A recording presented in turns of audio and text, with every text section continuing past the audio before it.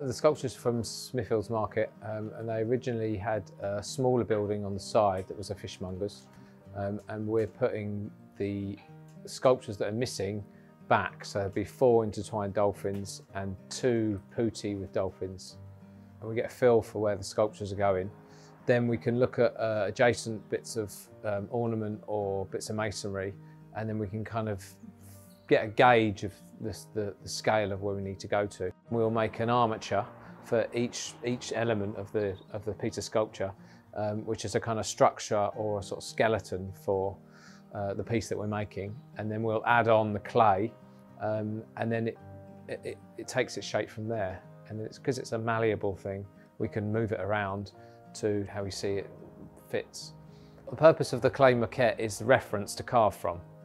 So when we have our block in the yard, we'll have our clay model next to us, and then we'll be kind of copying the clay into the stone. All the information's there in 3 dimensions.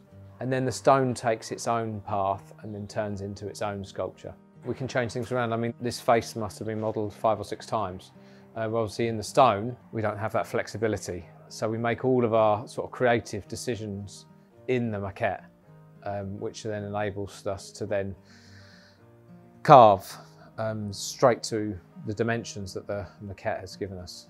It will take about 2 months to carve a intertwined dolphin, and to carve a putti and dolphin will take about 3 months. I think there's about 1/3 of a tonne's worth of clay on this one, and maybe 1/4 of a tonne on the intertwined dolphins. And the stone for this one is about 2.5 tonne, and the intertwined dolphin is about 2 tonne. We're going to be using Portland stone, which is sort of generally used quite a lot in London. Fantastic for carving. It's soft enough to kind of, so the chisel is quite malleable in it, but it's also hard enough. It will last a long time.